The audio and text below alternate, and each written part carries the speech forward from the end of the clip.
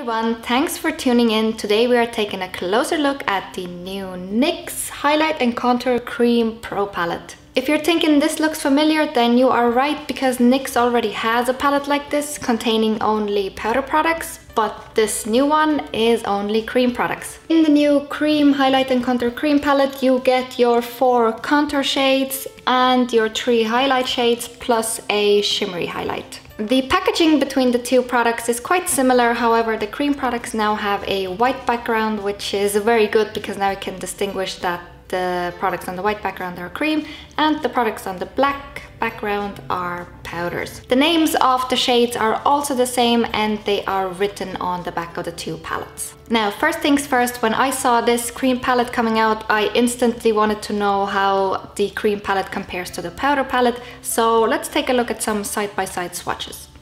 As you can see, the highlight shades are a pretty accurate match, except for the shade Nectar. The cream shade is quite a bit lighter than the powder, which suits me fine as I really don't have any use for the powder shade. Honestly, I am not a fan of these 3 highlight shades because they look really horrible underneath my eyes and they do tend to break up my concealer and foundation underneath. The shimmery highlight though is absolutely amazing. The combination between powder and cream highlight is absolutely blinding, which I will show later in the demo. Now let's look at the swatches for the contour bronzer shades. The shades are looking actually very similar in the swatches, with the exception of Toffee. The cream seems to be much more darker than the powder shade. The contour shades I actually really like. They are very blendable and also buildable, which means that you can go from a light bronzy look to a very deep kind of contoured look very easily. My favorite shades in both of the palettes would be Sculpt, which is the most cool tone bronzer, and also Tan, which is a more kind of bronzery shade. Let me actually walk you through how I applied everything on my face and which of these products I am actually wearing. I already had foundation on. This is the Benefit's Hello Flawless foundation in Give Me Money Honey, I believe the shade name is called. I'll link it down below anyway. Then I used Soft Light from the cream palette, which is the lightest shade, and I applied it underneath my right eye area and I blended it out with my finger. It is brightening, but definitely does not double as a concealer. Its texture is too light for that. For comparison, I used the shade Nectar under the left eye. Same situation here. It is brightening, but does not cover much. I am showing you some close-ups of my under eye area, and as you can see, it does not look very smooth. And as the day goes on, it will start to break up your foundation and concealer underneath. I did not use concealer underneath my eyes today because I just wanted to show you how the products look on their own. But if you are going to use this palette, I would definitely recommend using a separate concealer underneath before you put those cream highlights on top. I also used the more yellowy shade called Cream to highlight other parts of the face.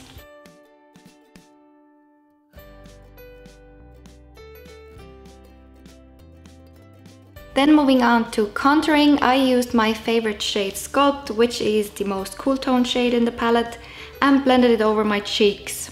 Notice I did not go for a hard contour, I just wanted to bronze up the face. For the forehead, I used the shade Toffee, which is darker and warmer, and I did pick up quite a lot on my fingers, but thankfully these blend out really well. I like to use a mixture of sponge and fingers for blending, that's just my preference. I did use a tiny bit of the shade Tan on my nose, however generally I would not contour my nose as it is small enough. Usually people like to contour their nose to make it look smaller. After the contour shades, I went ahead and used the highlight shade, which is called Ice Queen, and I just dabbed it over my cheeks with my finger. That is my preferred method of using these cream products. Not that I didn't like the cream products on their own, I mean they gave me a nice radiant, glowy, healthy look, but I just didn't feel safe with cream products only. What I mean by that is that cream products on their own don't tend to last as long and they tend to slide off your face. I mean, I'm just talking about my personal experience. Even looking at the viewfinder now, my face looks proper oily, and I did actually set the cream products with powder, as I will show you now, but still I look very, very dewy. And usually I do like the dewy look, but this just kind of looks a bit greasy. Moving on, what I did after applying the cream products, I went ahead and set everything with the powder products from the first NYX Highlight and Contour Pro palette. You do not have to use these palettes together. You can use the creams with any kind of powders you already have. I thought it would be interesting to see how these palettes pair with each other. Anyway, I used this soft powder highlight shade to set underneath my eye area, and in my opinion, this powder just made everything look worse. I'm also not a fan of the highlight shades in the powder palette. I did use the yellowish shade called Cream on my forehead and on other areas of the face just to set it a little bit. I also tried to tidy up the contour on my cheeks a tiny bit with the shade called Cream. I think for correcting, them lighter shades are fine, but for the under eye, they are not great. I also went ahead and topped up the cream contour shades with the exact same shades from the powder palette. So I used Sculpt on the cheek, and I also used Tan on the forehead. The combination of cream and powder products does make it look a little bit more intense, but you are guaranteed to have longer staying power if you do it this way.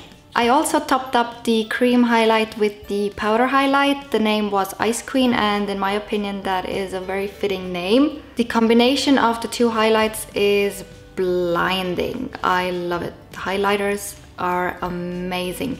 You can see that I applied a little bit too much there, but you can blend it out and it is absolutely stunning. In addition, today I used the powder palette as my eyeshadow as well.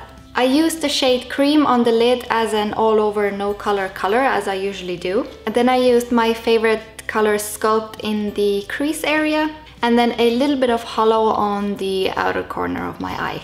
To finish, I used again Ice Queen all over the lid, and I also used it as a brow bone highlight. Later, I also used the color Sculpt underneath my lower lash line. I want to touch on the wear time and longevity a little bit more regarding the cream palette. I have tried to wear the cream products on their own, but it just doesn't work for me. When I accidentally touch my face, the contour will be completely gone. Also, the more I wear these three highlight shades underneath my eyes, the more they break up my foundation. I'm gonna try zoom you in closer. I've had this makeup on for about 3 hours now, and it's already starting to look really weird. I hope you can see what I mean. Just here, it does not look nice, and the pores are very visible as well. Not to mention my nose, everything seems to slide off my nose really easily. I definitely wouldn't recommend using the cream highlight shades underneath the eye. If you do want to really use them, you can just use them to brighten up the forehead area or the chin, or just to clean up your contour. For that, they do work, but just underneath the eyes, for me, they do not look good. Now, because of that, the sad thing is that I can really use 60% of this palette. I mean, I like the contour shades and I love the shimmery highlight Ice Queen, but these shades, they are completely useless to me. Having said that, silver lining, these pans do come out. So they are removable. I really have trouble removing these. There we go. So they are removable, and on NYX's website you can buy an empty palette like this and choose the colors that you like. So instead of maybe picking up all three of these highlight shades, you can just make a full palette of contour shades. And for the people who feel really courageous, you can mix and match your creams and powders, but I wouldn't recommend doing that because the powder would get into your cream and mess these up.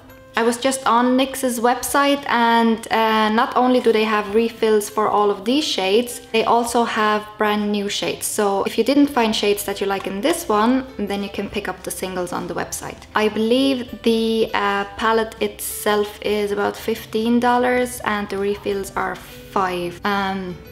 I just need to check how much that is in euros. But yeah, definitely in dollars. The empty palette is 15 and the refills are 5. I got this palette for 23 euro, and do you really need it? Especially if you already have the powder palette from NYX. I can't really give a definitive yes or no answer.